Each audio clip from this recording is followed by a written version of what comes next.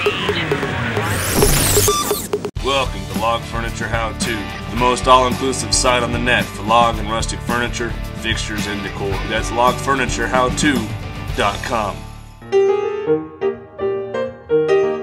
Welcome to the San Juan Carpentry YouTube channel. This is Kris Williams with Rocky Blue Woodworks.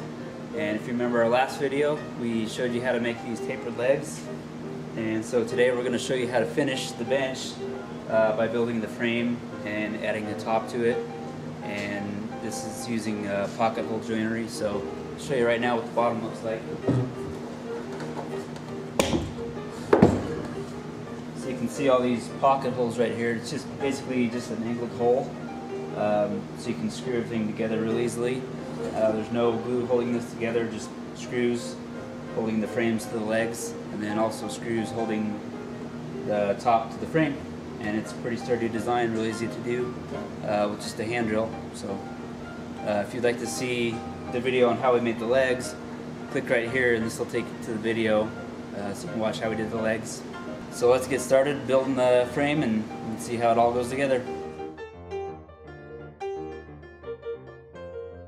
So if you'd like to skip ahead to where I do the joinery, if you've already got your parts made up and don't need to watch how that's done, click anywhere on the screen right now and it'll skip ahead to me doing the joints.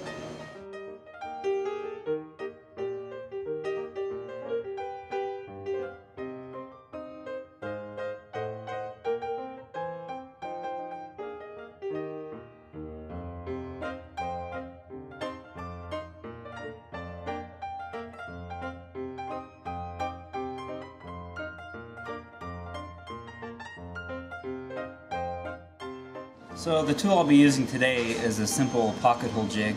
Basically all it is a drill guide, and it drills an angled hole like that so you can basically screw any type of board into another board real simply, and it's kind of a hidden screw. You don't see any hardware if you do it all on the inside. So here I have it set for the framework on the ends of the frames where I'm going to screw it to the legs.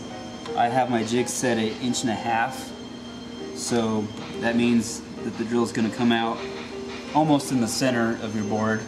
And I've got the depth collar set for 1.5 inches. There's marks on here where you can set your collar to the right depth, so you drill your hole to the right depth every time. So you just basically drill it down like that, and then your screw goes in at an angle. It's pretty simple. On the sides, where I'm going to screw the top of my bench to the frame, I'm going to adjust it down to 3/4 inch because the top is going to be 3/4 inch thick. So, and then I'll have to adjust my depth collar too down to 3/4 so it doesn't drill it quite as deep. Because if I didn't adjust it, it would drill down into the fixture and it'd be messed up. So anyway, it will drill it down to probably about right there, and then I'll use shorter screws while attaching the top so I don't poke through the top because it's only 3/4 inch thick.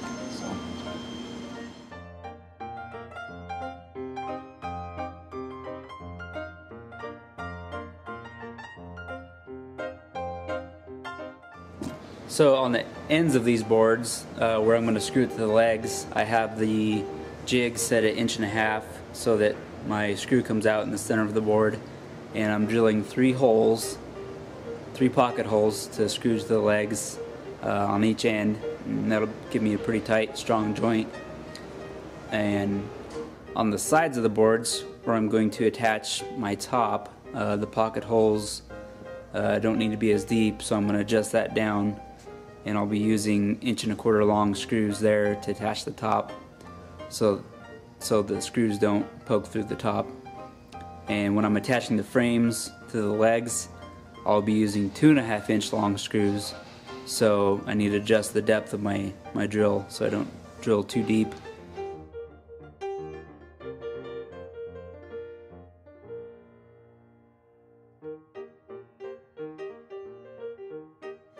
So now I'm here on the shaper, and you can do this on a router table, but I'm just putting a radius on the edges that are going to be exposed. There's some edges on the bottom that I don't need to do, so I'm just going to leave those sharp. where they butt up against each other, so they won't ever be seen. So I'm just going to do the outside edges.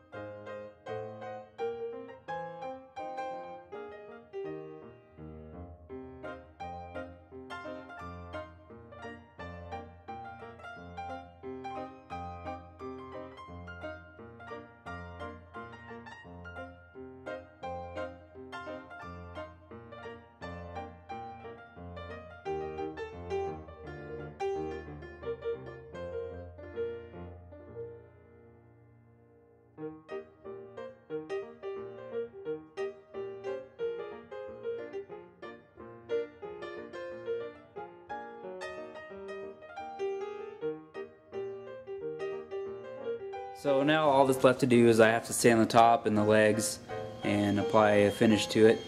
Probably do some Watco Danish oil and a polyurethane finish. It's actually a little bit easier if you sand all your parts first before you put it together. That'll save you a little bit of time and not be so tedious. So now you've seen how this simple bench goes together. You can use this style for building a bench like we've done here, or you can add a different top for a coffee table, or you can use the same style for building a dining table. The same type of joinery, you just add a different top. And if you want to see how we do the epoxy finish on dining room tables, you can click on this video right here at this link. Our next video, if you want to click on this link right here, it'll take you to our next video on how to build chairs for a dining room table. So we'll walk you through every step of how to build some pretty sort of complex chairs, but they're actually pretty easy to build using a simple joint. Well, thanks for watching the San Juan Carpentry YouTube channel with your host Kris Williams of Rocky Blue Woodworks. You can check out my website, and if you like the video, click like, and you can share it on Facebook and Twitter. And if you have any questions or comments, write them down below and we'll get you some answers. And please subscribe to the San Juan Carpentry YouTube channel so you can see all of our upcoming videos on how to build furniture. Thanks for watching.